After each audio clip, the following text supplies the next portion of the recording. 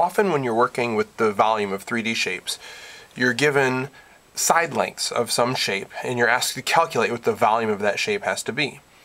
But sometimes you have to work backwards. Sometimes a problem will give you the volume of a shape and maybe it'll tell you one of the lengths, but it'll ask you to work backwards to figure out what another length is.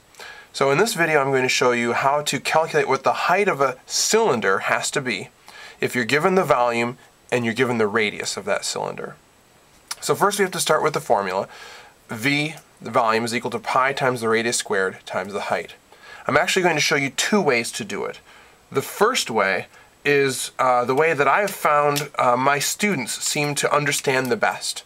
It's the clearest, and I think they have the most success when they use this method, although I don't think it's the greatest method, but it's the way that they seem to understand the best. So first I'm going to put the numbers from the problem into the formula. The volume is given to us as 250.9. There's pi.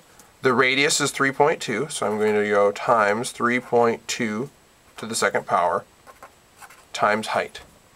So the height is what I want to solve for there.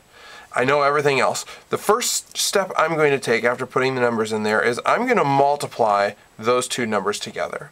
So I'm going to have still have 250.9 on the left hand side. Let's find what pi times 3 to the second power is. So I'll just get my calculator out. I'm going to use the pi key. Pi times 3.2 to the second power equals 32.1699. The problem asks us to round our final answer to the nearest tenth. So what I think I'm going to do to avoid some rounding errors, I'm going to keep a couple of those decimal places. So let's just say this is 32.17. So 32.17 times the height. So now I know the height, whatever it is, multiplied by 32.17 is equal to 250.9. Well, how do I solve for what the height has to be? How do I get rid of this times 32.17? Let's do the opposite of it. Let's divide by 32.17.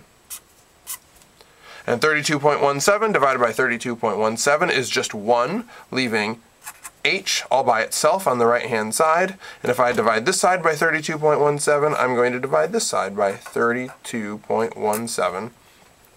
So let's go 250.9 divided by 32.17 equals 7.799. If I'm rounding to the nearest tenth, let's just round that up to 7.8. And these measurements were in meters, so I know my height is 7.8 meters tall. So that seems to work the best. If you take these numbers that you know, you multiply them together, and then to get h by itself, you just divide by that number, divide both sides, you'll get your height. Another way that you can do it, avoiding some of that rounding error. Sometimes if you round too many times, your final answer might be a tenth off. So another way that you can do that is, let's rewrite that same problem. So I'm going to do 250.9 is equal to pi times 3.2 squared times height. Instead of multiplying these together, let's just divide this side by pi times 3.2 squared. And I know, let's just divide right away. Pi divided by pi is 1, and 3.2 squared divided by 3.2 squared is equal to 1, so h is by itself. But now let's divide this side by pi times 3.2 squared. You have to be careful though. Let's put that in parentheses. If we put it in parentheses, when we enter that into our calculator, the calculator will know to do that first. Multiply these numbers together first, and then divide it into 250.9. So if I do 250.9 divided by parentheses pi times 3.2 squared, close those parentheses. I hope you can see these numbers in the calculator screen, kind of. I get 7.799, which still, rounded to the nearest tenth, is 7.8. 7.8 meters.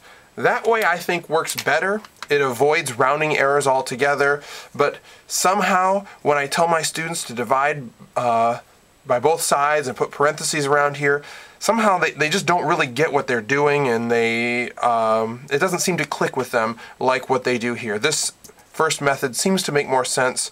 This way, avoid some of that rounding error. Use whichever way you want. Good luck on these types of problems.